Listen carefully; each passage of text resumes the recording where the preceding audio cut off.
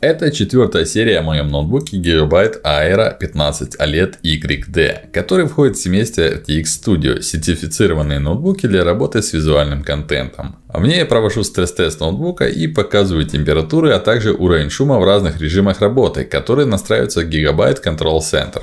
А также делюсь информацией, которую получил после общения с несколькими специалистами по железу. Всем привет, с вами Крибули Андрей Чарли. На своем канале я рассказываю о 3D груминге, записываю подробные видео о процессе создания причесок, шерсти и так далее, разжевывая все по шагам. Присоединяйся к моему Patreon за $1, который дает доступ к закрытому Discord чату, где можно пообщаться с единомышленниками, задать вопросы и получить фидбэк на свои работы. Также поддержка на Patreon дает возможность выделять больше времени на мои уроки. Сразу хочу сказать, что во время создания данной серии я вдохновлялся статьей коллеги Dimson 3D о его рабочей станции, а также обзором ноутбука DNS Club. Хотя у них другая комплектация, но есть демонстрация разных тестов, которые я тоже использовал. Также я добавил свои бенчмарки, которые нашел на просторах интернета, и мне были они интересны. Еще протестирую список разных игр, так как вы просили, ведь помимо работы полезно расслабляться и снимать стресс в них. В папке с бенчмарками я сделал отдельную для разных рендеров. Это разные бенчи, которые я нашел на просторах интернета. Естественно, я буду также делать отдельные серии с разными рендерами, а в этой серии хочу лишь показать официальные бенчи, которые предоставляют разработчики. Ссылки на все эти бенчмарки будут в закрепленном комментарии. Также на просторах интернета я нашел разные бенчмарки, в их числе Spec Workstation, знаменитая серия бенчей, которая в последнее время используют разные техноблогеры, а также PCMark, Gigabench, CPU Z, AIDA 64 и 3D Mark. Единственное, что я заметил, AIDA 64 показывает не так точно температурный режим и частоту, как тот же HV Info. Учитывая тот момент, что сейчас я временно нахожусь в квартире, в которой комнатная температура 19 градусов, так как еще не включили отопление, и в моей основной квартире 24 градуса, плюс я тестировал также ноутбук летом, показатели практически были одинаковые и не всегда точные, в отличие от HW Info. Поэтому таблицу я буду строить по его замерам в трее, тем более многие специалисты советовали именно его. Опять же, если вы хотите сверхточные показания, то это нужно покупать специальный теплометр, который показывает более меньшие значения. Ведь то, что показывается в Max, это обычный скачок, который естественно фиксируется. Но ведь это не постоянная температура, если смотреть на датчик в трее. Так что, смотря на мои таблицы, отнимайте 5-10 градусов, тогда все будет более точно. Ну или ищите технообзоры от профессионалов. Те же iXBT.com или 3dnews.ru. Ведь Max скачок, который показывают датчики, это временное, а не постоянное явление. То есть оно фиксируется, например, 90 градусов CPU. Но система охлаждения ноутбука настолько круто работает, что доходя до этого значения температуры или выше, все быстро охлаждается и значение падает на 5-10 градусов, что и показывает постоянный датчик в трее. Хотя в то же время 90-95 градусов для CPU от Intel это нормально, ведь предел у него 100 градусов. Поэтому бояться, что что-то сгорит или будет тротлить, глупо. Ведь сколько я не тестировал ноутбук в ночных рендерах, до этого у меня никогда не доходило. Да и я думаю, вы видели температуры в прошлых сериях. Системой охлаждения можно управлять GIGABYTE Control Center. Специальная утилита, которая поставляется вместе с ноутбуком. Чаще всего я работаю в Creator Mode. Самый шумный, но и самый быстрый оверлокинг в Turbo Mode. Но опять же вы можете настроить порог шума. Замер в децибелах я обязательно покажу чуть-чуть позже. В Device Settings вы можете как раз настраивать уровень шума и скорость вращения вентиляторов. Есть обычный Normal, у которого уровень шума где-то 25-29 дБ. Очень тихий Quiet 11-16 дБ.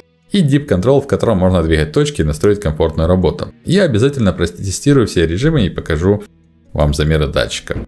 Для теста бенчмарков я установлю Studio Driver, а для игр буду использовать GameReady. Studio Driver специально тестируется в разных приложениях и работает более стабильно. В то же время GameReady дает больше прироста в играх.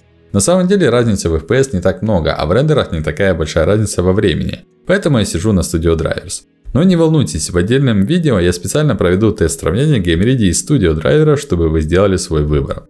Последняя версия NVIDIA Studio Drivers выпущена 20 сентября 2021 года. Так, NVIDIA Studio Driver установлены, можно приступать к тесту. Как я и сказал ранее, сначала покажу разные режимы и прогон теста AIDA 64, плюс обязательно покажу датчик уровня шума. Итак, включаю режим Normal. Сначала замерим уровень шума без нагрузки, как раз в Idle. То есть в режиме простое. И суть в том, что если я молчу, датчик показывает как шелест листьев, то есть ровно 10 дБ. И если смотреть статью обзора ноутбука от DNS Shop, то они делали тест в AIDA 64 и FireMark. Как я и говорил, я тоже сейчас сделаю такой же тест и покажу вам эти датчики. Я думаю, достаточно будет AIDA 64. Я также поставил ноутбук на обычный письменный стол, то есть в данный момент он стоит у меня таким образом. Температура воздуха в помещении 19 градусов, так как сейчас нет отопления в данный момент в той квартире, в которой я нахожусь, и тестирую этот ноутбук. Крышка ноутбука открыта. Кстати, скорость вращения вентиляторов в режиме Normal не превышает 56%. То есть, если смотреть на Smart Dashboard, то это где-то 2374 RPM. То есть, при этом значение Fan 1 и Fan 2 я сейчас замолчу, и вы послушаете шум, а датчик покажет значение децибел.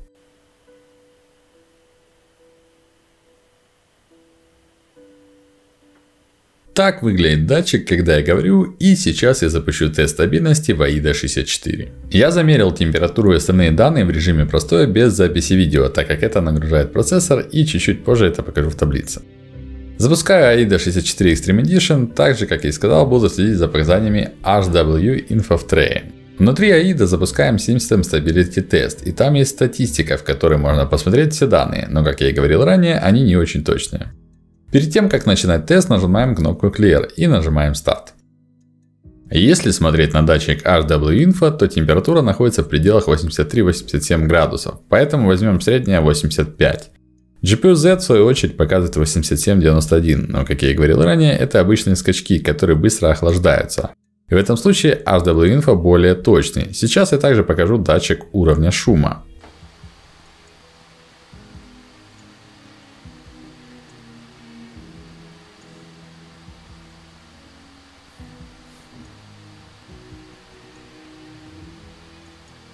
Я думаю, что этого будет достаточно. Единственное, учитывайте, что AIDA сверх максимально нагружает CPU и GPU. В обычных ситуациях нагрузка в приложениях и температура гораздо меньше.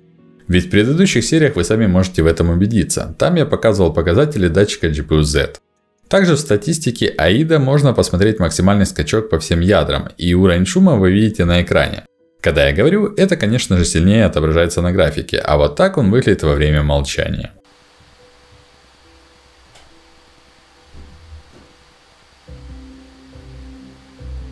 Таким образом, мы видим, как работают датчики температуры и шума во время режима Normal. Также видно температуру GPU в GPU Z, и давайте посмотрим ее же в HW Info.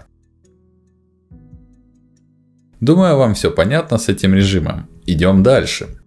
Для следующего теста делаем Clear в AIDA и включаю турборежим. В этом режиме обороты вентиляторов включаются на 100% и производится максимальный оверлокинг для CPU и GPU. Запускаем тест.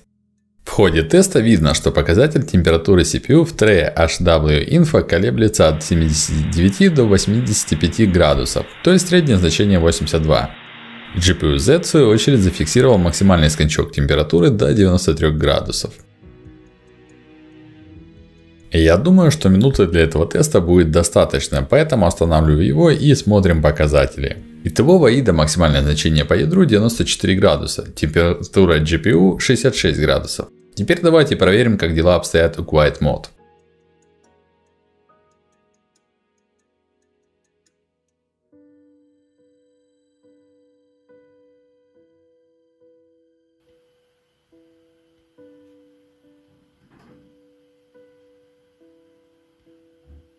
Температура CPU в данном случае колеблется от 65 до 69 градусов, то есть среднее значение 67 в HW Info, а в GPU Z зафиксирован максимальный скачок до 73 градусов.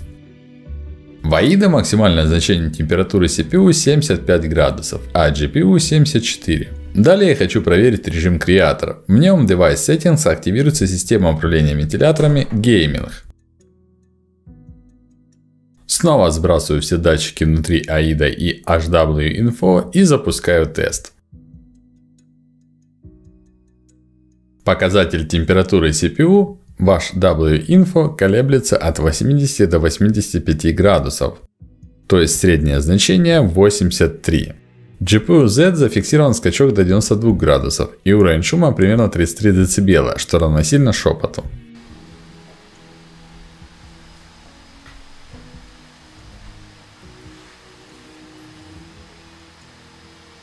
Я думаю, что этого достаточно, чтобы сделать выводы о этом режиме. Температура GPU в этом тесте 71 градус. Идем дальше. И последний тест, который я хочу запустить, это максимальные обороты вентилятора. То есть вот здесь установить Max.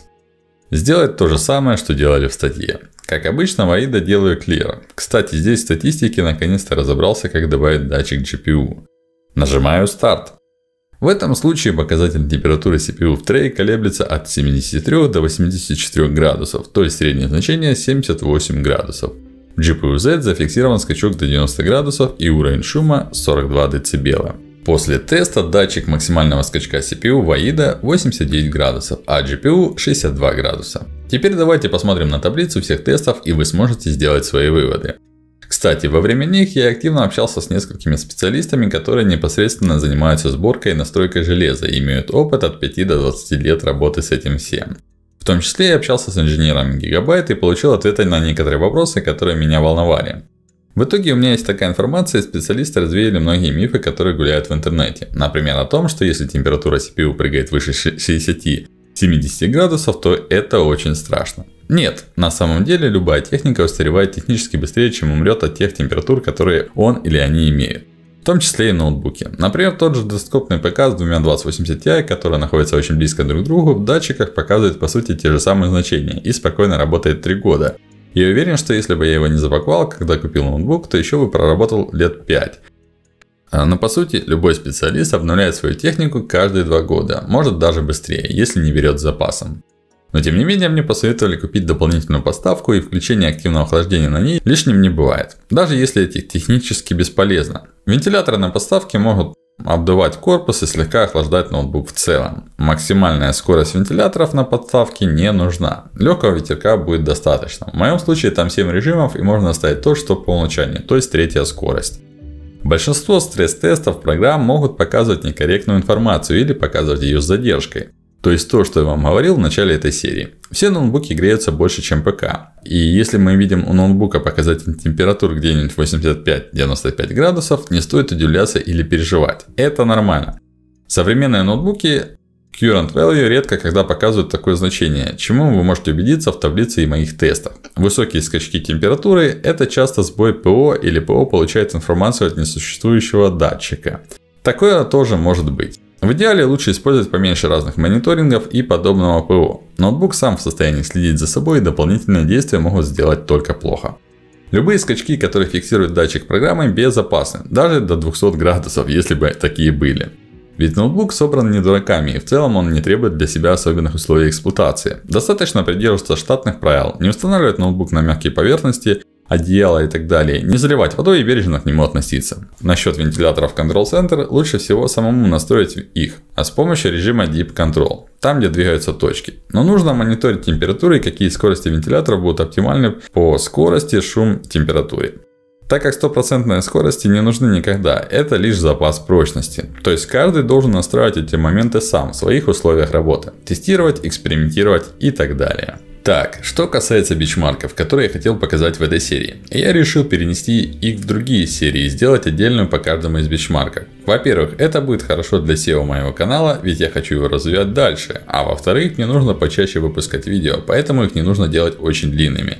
Ведь в этой серии я охватил тему температуры и шума, то, что вы и просили. И ее логичнее закончить на этом моменте. А бичмарки это уже отдельная тема, так же как и игры. Благодаря этому видео будет выходить быстрее, ибо если я сейчас попробую все вместить в одну серию, я буду делать это очень долго. Гораздо дольше, чем предыдущую. Поэтому это все, что я хотел показать в этой серии. Ждите следующих, там тоже будет интересно. Благодарю за просмотр и желаю хорошего настроения. Продолжение следует.